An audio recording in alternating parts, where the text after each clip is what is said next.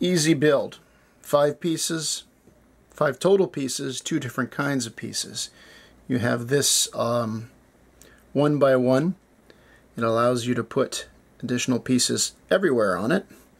And 4 of these grates. Both of these you can find at most pick-a-brick Lego stores. Alright, easy enough. 1, 2, 3, 4. Make sure they're even because they're a little bit tippy, you want to call it. Just even it out. And you have an ambient piece. A garbage can, waste paper basket, some cylindrical thing. And I'll show an example of, what I use it for. Easy, simple, little things like this mean so much, making something look that much more real. Attention to detail.